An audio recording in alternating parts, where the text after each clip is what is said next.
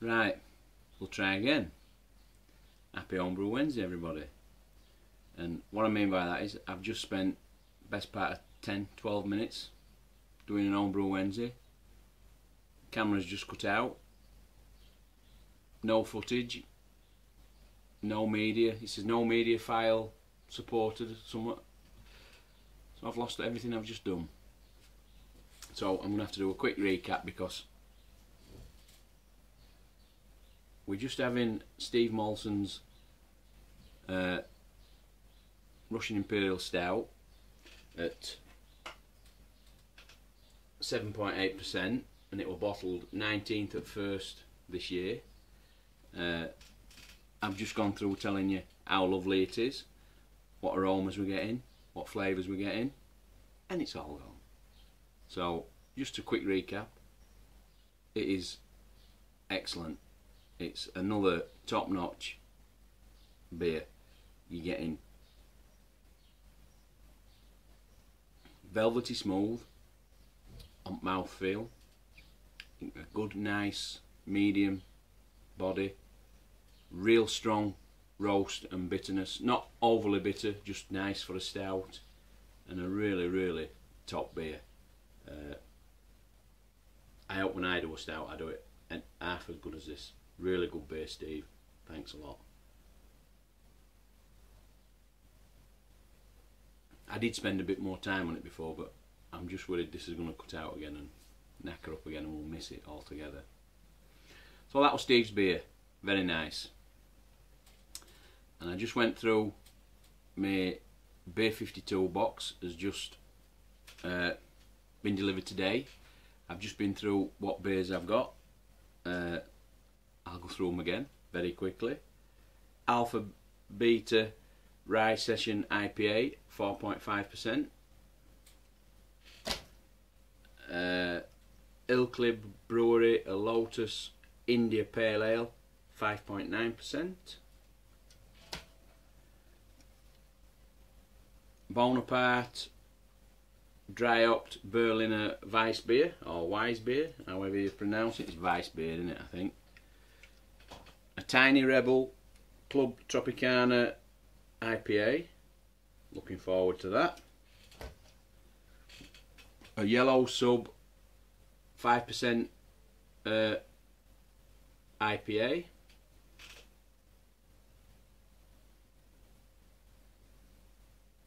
White IPA, I think it says. Can't quite read it. We'll find out when we have it. Pink Grapefruit Pale Ale. So they're very summery type beers, aren't they? They look quite nice. A Smokeless Smoked Porter. And last but not least, Perceptionless New England IPA. So, looking forward to them. What next? Oh, I also got in it with I get your usual Ferment magazine, and it looks like they're doing a big section on Tiny Rebel. So we'll have a read of that later. I feel like I'm rushing now because I'm trying to get through everything again. Anyway. So, that's my Beer 52 box for this month. That one my Ferment magazine, Steve's beer. Now, my beers, my own brew, I've not done anything. If you just look behind you there, oh, it's just over there. The one nearest the fridge, that's the Root Citrus 6 American Wheat. That's ready for bottling, but I don't think I'm going to have a chance now till probably Saturday afternoon. I'm on nights Friday night, so up 12ish, half 12. So it's going to be mid-afternoon. So I'll come in here, get telly on, bit of sport, whatever. Might have a couple of beers, bottle that. That's what the other bucket's for. I'll transfer it and then bottle from that. That's my beer. I've not had a chance to brew. Things got away the other day, so I've not been able to brew. Hopefully I'm not at work Monday, Tuesday, so Monday or Tuesday hopefully I'll get, I think it was the Mosaic IPA we're going to do next, get that done. And then last thing to show you really is just a few gifts I got at Father's Day. I got quite a few bits and bats, but I'm only going to show you beer related stuff really. What shall we start with? First off, I got a nice tulip style glass, beer o'clock, so look forward to trying that. I got a case of Yorkshire Blonde, 4.5% from Ossip Brewery, from my son, his girlfriend or not girlfriend or just friends or whatever they are.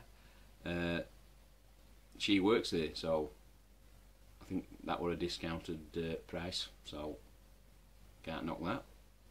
And it is a nice drink. If anybody drops on that, try it.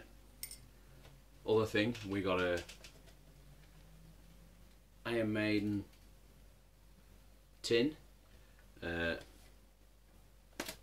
which is quite nice for displaying in here, and it contains a Trooper charged with flavour pint glass, and I don't know whether you can see that, but it's etched on bottom with Eddie's face, and a nice 500ml bottle of the beer Trooper. So that's a nice little gift and something nice for me to display in here. And last beer related gift, well, I'll show you the box first. I got a set of 3 beer tasting glasses and a paddle. I think my daughter got me these. Yeah, it was from daughter. Just a nice little paddle, and you get your 3 glasses, which for me it'll come in very handy when I'm doing like a side by side with somebody's beer, if it's a clone or something, or if I'm doing